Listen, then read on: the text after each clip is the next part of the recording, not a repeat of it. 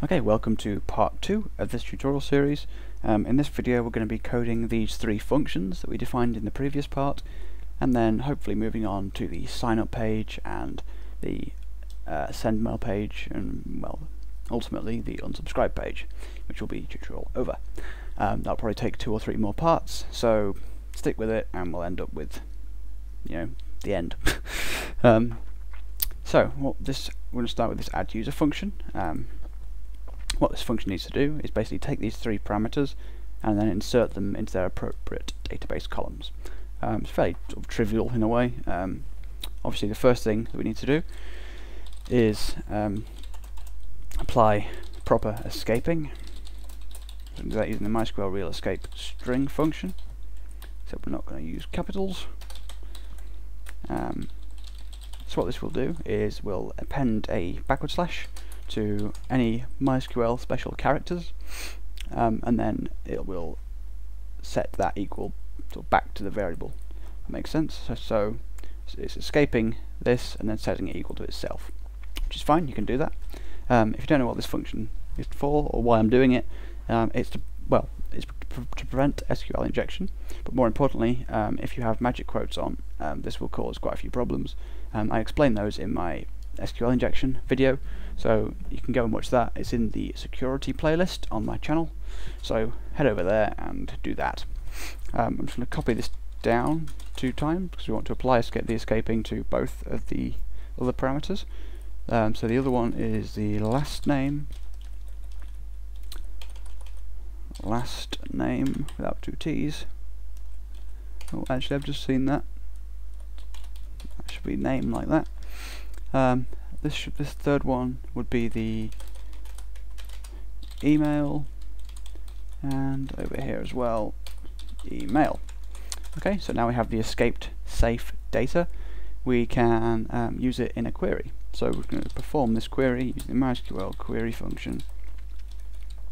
The query is going to be a simple insert, so an insert into table name, which was users, list of columns. The columns are the first name, last name, and email. I think that's right, yep. And then we need to specify the values using the values function. And these values are going to be 3 strings. I'm going to add the quotes. The first string parameter, value, whatever you want to call it, is the first name variable. So let's just add that in here. Yep, looks good. Second one is the last name variable. Yeah, that also looks good. And the final one is just the email. Better. Right. So that should now be inserting these 3 parameters into these 3 columns. But what we want to do is have this function return false or true, depending on if the insert has failed or succeeded. One reason it might fail, which is we're going to assume if it fails later on, I'll get to that later, is if the user tries to insert a email address that's already in the table, then the query will fail because of the unique key that we set up on the email address. So we want to return true if this doesn't fail. So what we're going to do is just assign this to a variable like so. I mean, you could use the sort of return on this line directly, but it'd look quite messy, so I'm just not going to do that here. You can just then return ternary operator again. So return when result ULT is not equal to false, which means the query hasn't failed.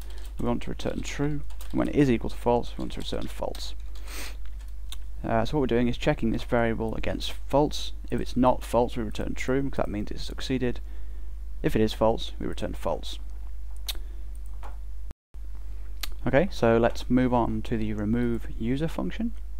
This is by far the simplest.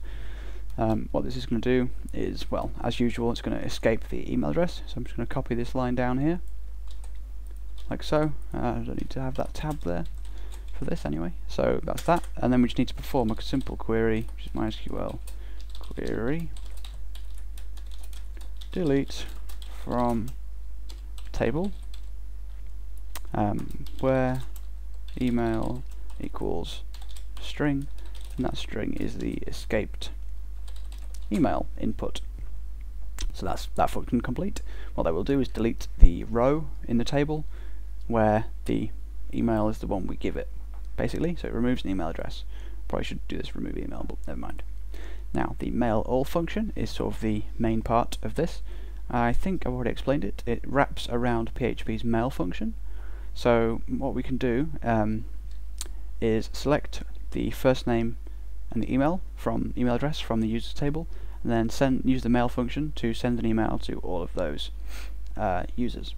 So the first thing we need to do is do the query to get the user information. So I'm going to set that users variable equal to MySQL query of select first name and then the email. I'm not actually using the last name in this, I just added it because that's sort of a standard parameter. I mean, you might not want that at all, so you just leave that out of your database. We're selecting from the users table. Oops, highlight it, save.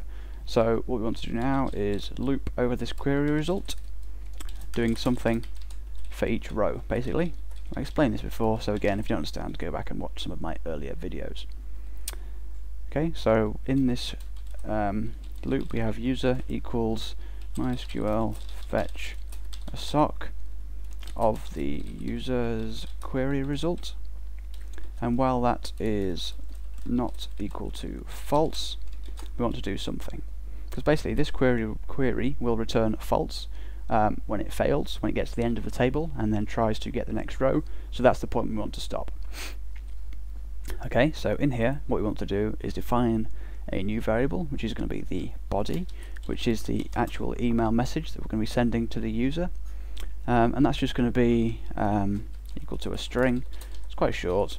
It's going to be hi, then their name, which is in the user array now, user first name, because if you remember, this user variable here is equal to an array of basically each sort of column, that specific row's value for each column. This all makes sense in a moment. So we have hi username, hi first name even, and then we're going to have two new lines, sort of two line breaks, and then we're going to have the message, message like so. Whoops, no. Message, right? And then we're going to have following that two more new lines. Just remember this. This message is what we pass to the function, so it's what we type in the text area. So this is going to have hi, their name, then between sort of four new lines in the middle, it's going to have the message we type in. And then following that, I'm just going to have this unsubscribe link. Unsubscribe, and I'll leave this blank for now. Whoops, not delete it. Leave it blank for now, and we'll add that in at a later date, because the unsubscribe link is something we're going to talk about later. So okay, once we've defined this body variable, we just want to send it to the user basically. So we use PHP's mail function. Mail. The first parameter, I think I've already explained this, is the email address you want to send it to, which is user email, like so. The second parameter is the subject, which is the one we entered, like that. The third parameter even, is the body that you want to send, which is the body we've just defined, which sort of incorporates our message.